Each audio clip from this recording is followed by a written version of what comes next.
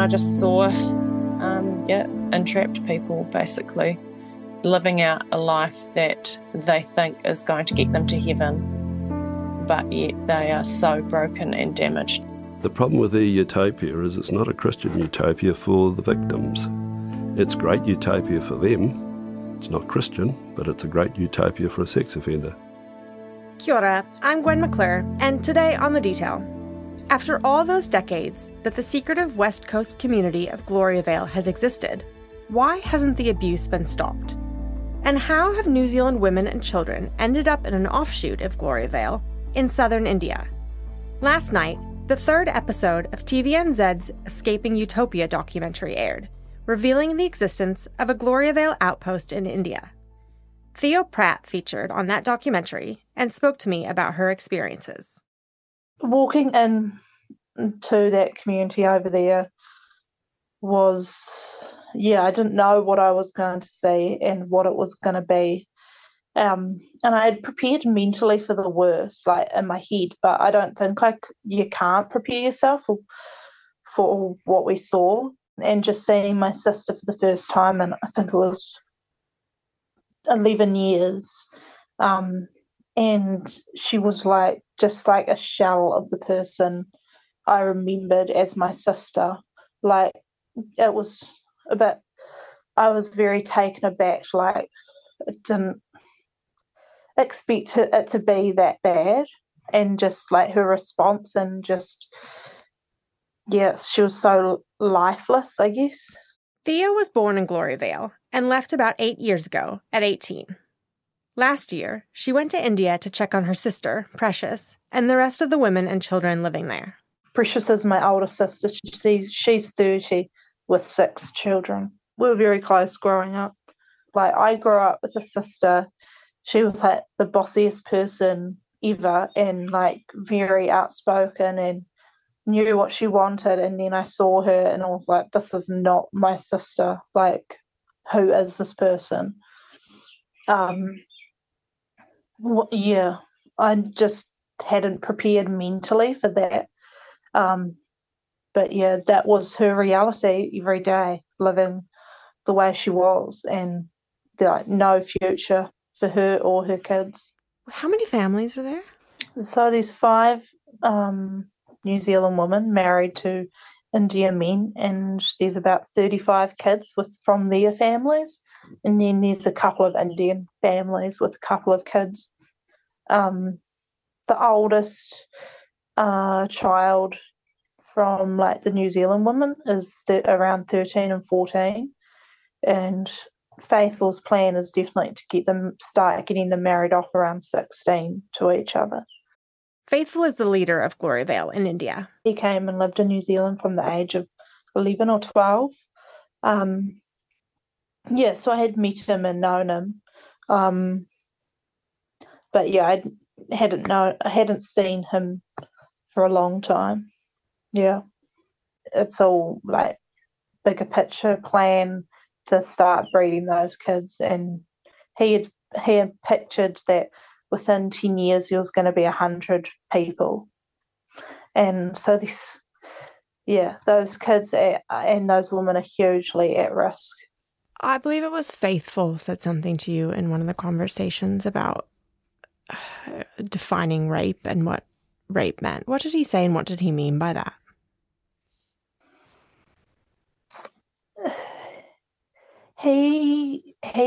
I think he knew what I was going to bring up, and so he brought it up first, and he straight away went to rape, which was really shocking to me. And he's like, what is rape? And tried to say that if a woman doesn't scream out for help, then it's not rape.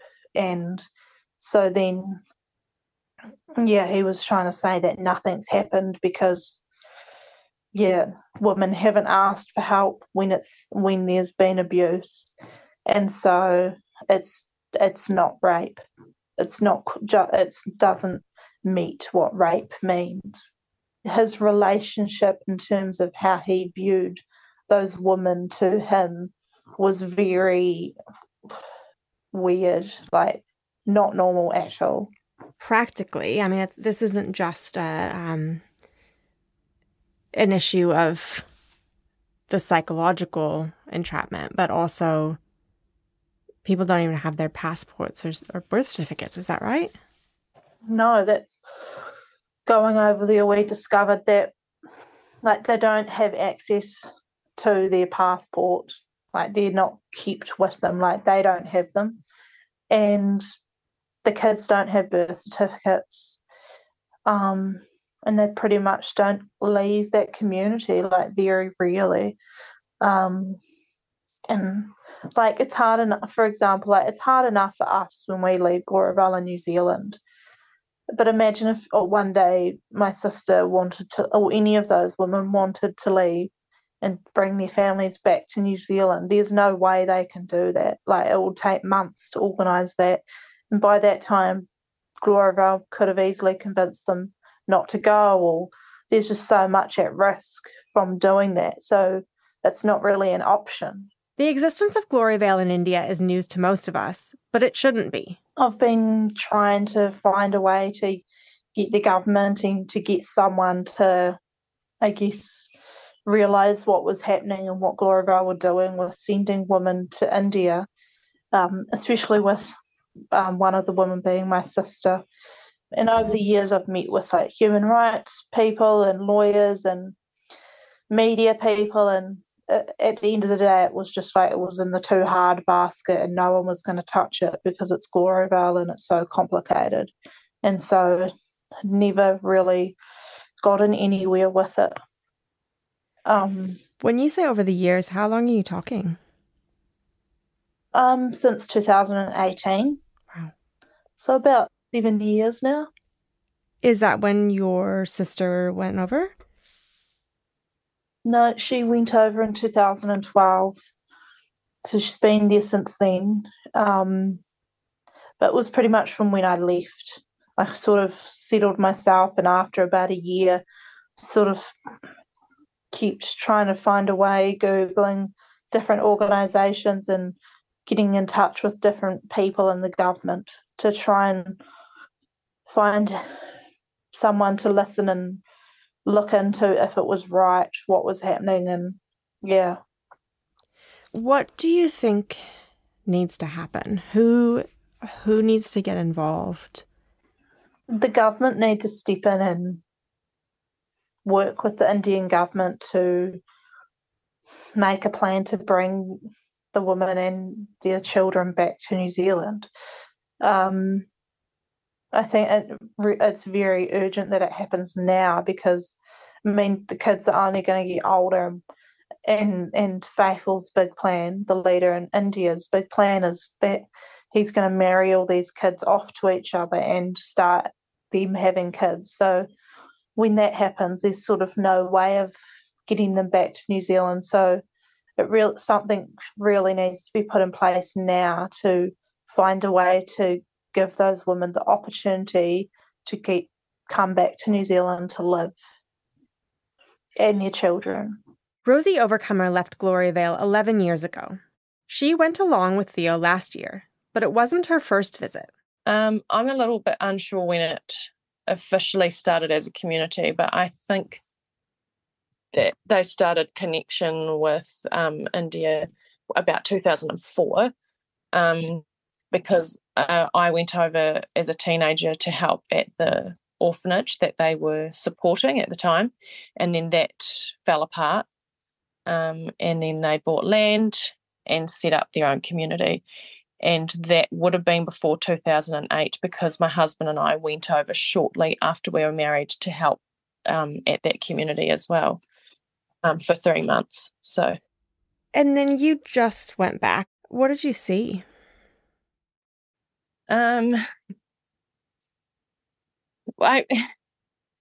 community had barely changed in the 14, 15 years now. That I had been there. So, I mean, there was a couple of new buildings, but mostly people were still living in the same quite terrible living conditions as they were when we lived there. And I just saw, entrapped people basically living out a life that they think is going to get them to heaven, but yet they are so broken and damaged, and I don't like. Oh, my heart it actually breaks because they think that they have chosen to live that life, and they think that they are doing what God wants, and that's why they keep living like that. But it's so bad. And I mean, I don't know if you know this, but they've also tried to replicate that in Kenya again, but that hasn't eventuated. So there's no New Zealand people over there. And I'm pretty sure, I'm not 100% sure, but I think that is getting tied up. They're not still sending money over. So, I think. Here in New Zealand, there are about 600 people living in Gloriavale. There have been several recent court cases dealing with the community. Rosie has gone along to some, including a recent case, which Gloriavale lost, about whether Gloriavale's women are volunteers or employees. Women who still live in Gloriavale testified on behalf of the community. Women who Rosie knew, who still defend and support their leaders. I asked Rosie for her views about that. It's not surprising at all. And it's funny because you can sit there and you can feel a bit annoyed or angry about the lies that are coming out of their mouths. But at the same time, I see them as me. Like, that was me 11 years ago, and I would have done the same thing. And so I have not a sympathy, but like an understanding of where they're at with that. So, do you believe that the women sitting there defending those leaders and defending the practices are actually making their own choices? No, I don't. And as I said before, that was me, 11 years ago, or maybe a bit more before I got to that point of leaving.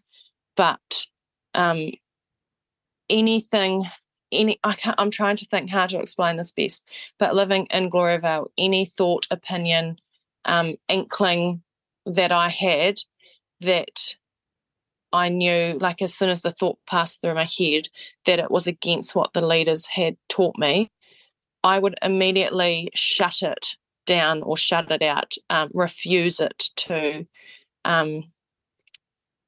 become an actual thought.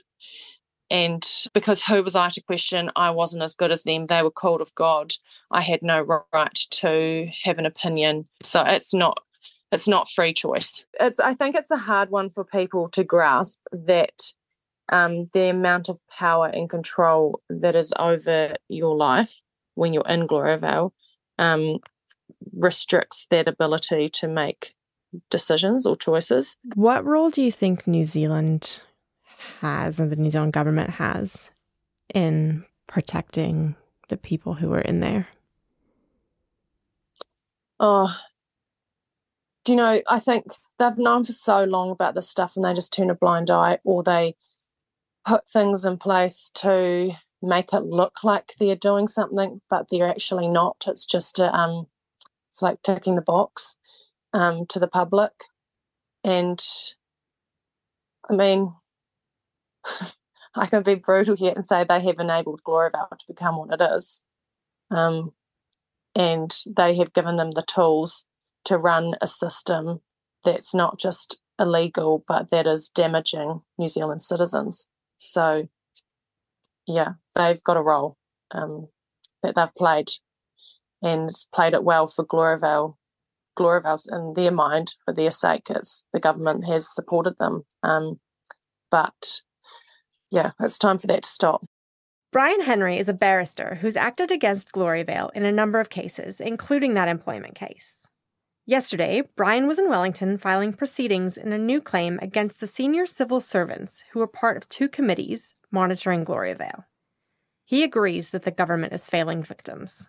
My problem is, I've got these victims as plaintiffs now. I see the damage, and I believe they're entitled to some remedy for the failure by government to step in when they know things are going on. There's a police report which got on the Official Information Act to this committee, saying that the police are investigating Gloriavale on the basis of slavery. Criminal slavery. That was last year. So what has the welfare agencies done? And the police say, oh, we're looking at criminal slavery.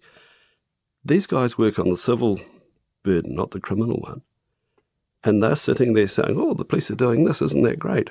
What about the victims? Nobody thought, what about the little kids that are there? They're sitting there today.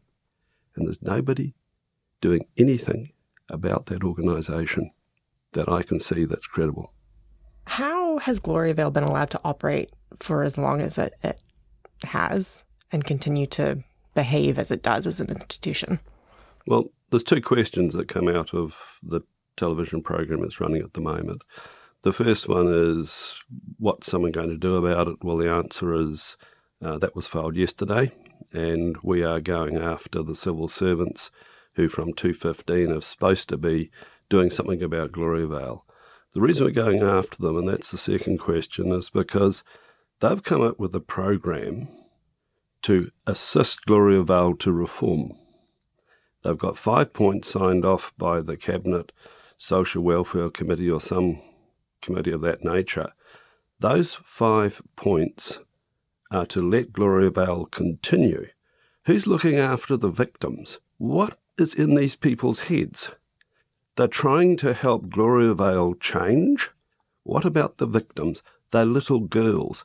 Right now, there's a 6-year-old girl in Gloriavale who is not being educated, being trained into the teams, and everybody's sitting doing nothing. So someone has to wake up to the fact that this is an abusive organisation deliberately created by sex predators. We had a big apology 2 years ago after the boys' case. Oh, we're sorry, we didn't know what was going on.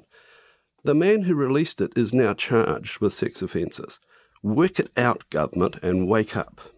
So are we just missing the legal frameworks, or are the institutions that are supposed to work to protect people, like Orang and Tamariki or the police, are they just failing? Well, let's start with the police. I have no criticism of the police at all. They're operating under the strongest mafia omerta system I've ever seen in my life. The job they're doing is incredible against absolute terrible odds. So full marks to the police, no criticism at all. But the police are reactionary. They deal with offences that are committed. They're not thought police and stop future stuff. They do prevention work, and they've been in there trying to do prevention work. It comes to the people who know what's going on, who have got a social welfare responsibility to look after children being abused. And they have utterly failed. Now, this committee isn't a police committee. Yes, police sit on it and feed information to them, but the police are limited as what they can hand over until they charge people. But take example, last week, the school teacher got 11 years. He's got 30 years of predation on children. And what's going on? The answer is we're coming after these civil servants. I'm going to identify every one of them, and we're going to sue them because they haven't done their job. It feels like attention is escalating. Do you have... Only because of our litigation. See, our litigation's embarrassed them. The government said they're not employees. Well, guess what? I've got 2 judgments saying they're employees. The government was saying, oh no, they're volunteers. You know, they're Mary Poppins or Julie Andrews in Sound of Music running up and down the hill singing the Sound of Music. That was absolutely false. And the evidence we led showed that. And we've got reports where they're saying, oh no, they come out and they change their minds. These people coming out are victims, giving evidence, telling their story. They ignored the evidence of the leavers because the shepherds were saying, oh no, we're lovely, we're good Christians, we don't do that. Now they're saying, oh, we didn't understand. Now they actually call the defendant. It's just criminal neglect on the part of those agencies in my mind. And the fact this government has now abolished that committee and are going back to thinking it through from basic things, it's about time, and we'll see what they do. But this television program that the public have just seen is explaining what's been happening for 50 years. 50 years. I phoned the Gloriavale community and spoke to Peter Righteous, a senior leader there. He told me that their general policy is to, quote, turn the other cheek instead of commenting through the media, and if someone has a complaint, they prefer to deal with it directly. Righteous also denies that there are New Zealand women trapped in India, saying they have passports and can leave at the drop of a hat. As to Brian Henry's allegations that Gloriavale was founded by sexual predators, Righteous told me he wasn't going to enter into a public debate through the media with the lawyer. However, it's a matter of public record that founder Hopeful Christian, who has now died, was a convicted sex offender. The leader who took over from him, Howard Temple, faces 14 charges of indecent assault and 13 charges of doing an indecent act. He is awaiting trial. A police operation at the community, which began in 2021, found more than 100 potential victims of crimes spanning about 40 years, and brought to light offending involving 60 people. The 400 suspected crimes range from low-level physical assaults to serious sexual offending. 4 detectives are working full-time on the investigation, which is ongoing. Here's Theo Pratt again. As long as those children are living in that environment, they're at risk. And you can't make a basket of rotten apples good again. And it's gone too far. Like, there's too many messed up people. And I mean, at the moment, the next generation, like the generation living in there were born into there, they don't know any different. So they don't have the standard of what normal is. Living the way they're living in that toxic environment where consent isn't a thing and mental health isn't a thing, it's not going to change.